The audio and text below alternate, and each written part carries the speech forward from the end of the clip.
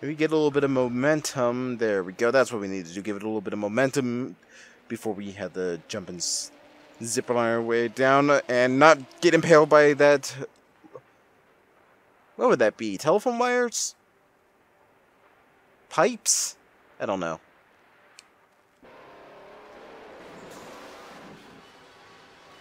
The gravity puzzles in this game are actually really enjoyable. And there's where I expected everything to just fall apart.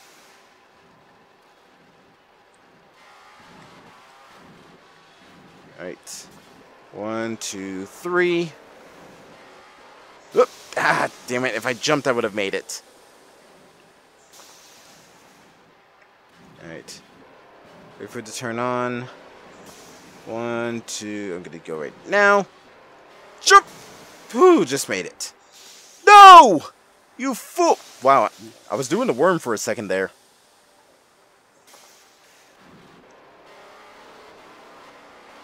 One, two. Now don't walk out into the hot, exposed plasma like an idiot.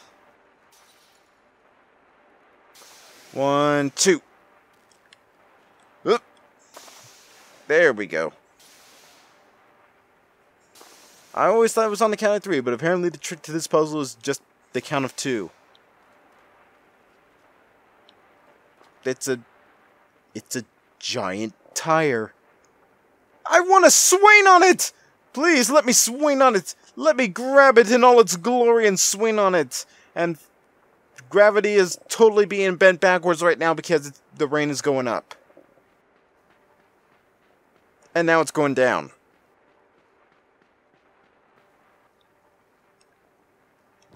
And now back up. However, this gravity puzzle is on a timer, so we gotta constantly go back to reset it. Going back up.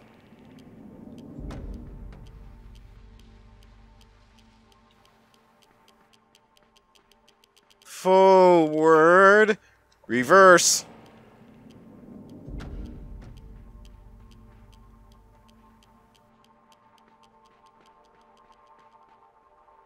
Going down, buzzsaws, gravity manipulation, and machine gun turrets.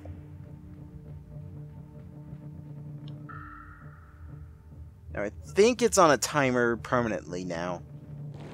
Yep. Gotta listen for the tempo.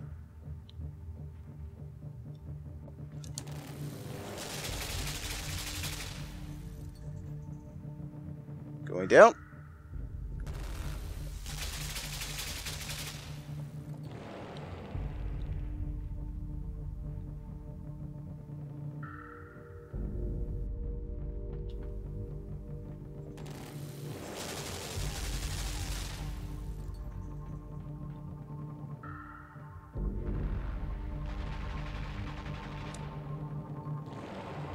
Ooh, just barely.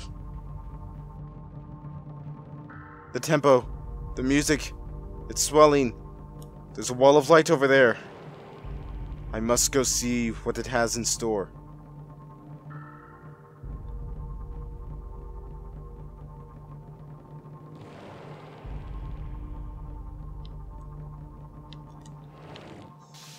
And not fry my entire body onto a wall of electricity.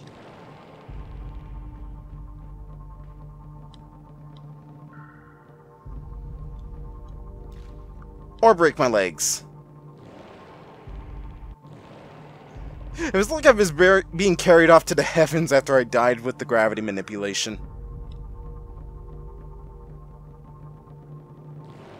It was like, oh, oh.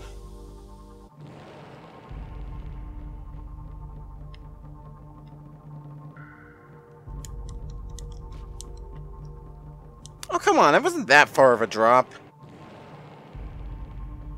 Also, everyone heard me hit the button when I was right at that rate.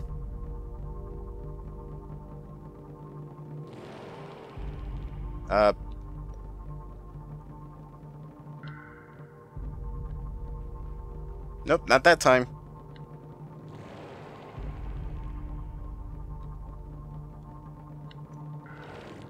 Damn it.